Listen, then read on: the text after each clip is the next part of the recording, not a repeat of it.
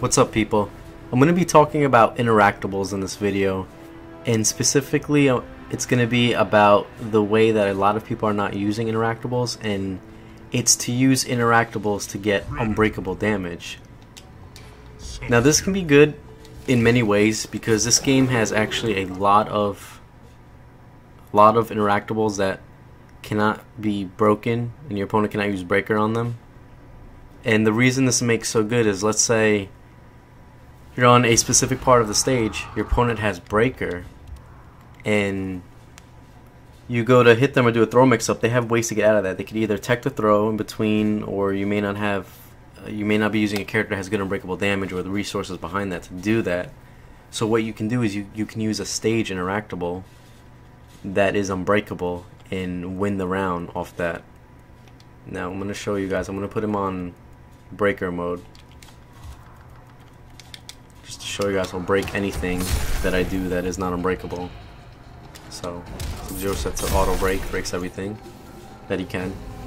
Now let's say I'm on this part of the stage and I end up hitting my opponent with a neutral jump punch. I can try and throw him for the unbreakable damage, but it's a 50-50 if he's going to tech that or not. So it's not really guaranteed death. But let's say if I use this tree interactable where Predator jumps up and lunges off and hits Sub-Zero, I could do something like neutral jump punch into interactable and he can't break that, and that's 18%.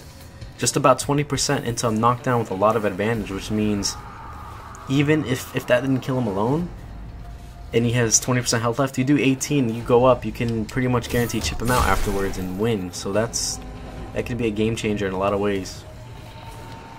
And in this game, a lot of stages don't have unbreakable interactables. It seems like some of them are, some of them aren't.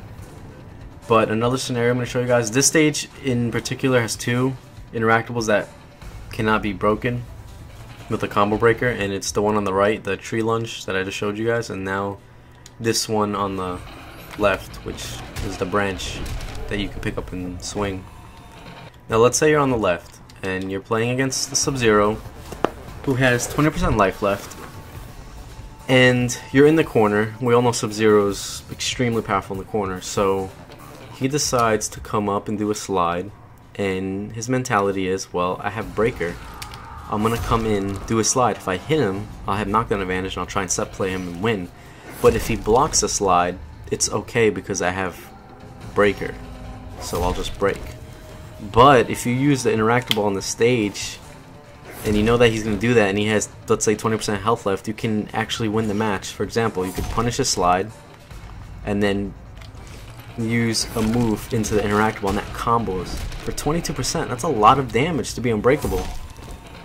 That's a very good sudden burst of damage. So Deadwoods has very good unbreakable damage. Now I'm going to show you guys another stage. It'll be Destroyed City, and like I said, not all of the interactables are unbreakable. Some of them are breakable. Not sure why.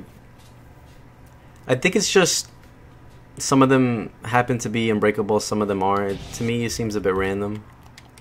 But the stages that do have unbreakable interactables, you can make a lot of use off them and use them in ways to do things like this. Now, I have my opponent set on break, so I'm going to show you guys this interactable. Pretty much the same thing as Deadwoods. Almost. They have a similar animation, same thing, you grab the thing, swing it, but the only difference is this one's breakable. So, not sure if the reason behind this, I think, in my opinion, I think all interactables should be unbreakable. Just adds more depth and makes things more consistent, but that's just how the game is. Some of them aren't, some of them are.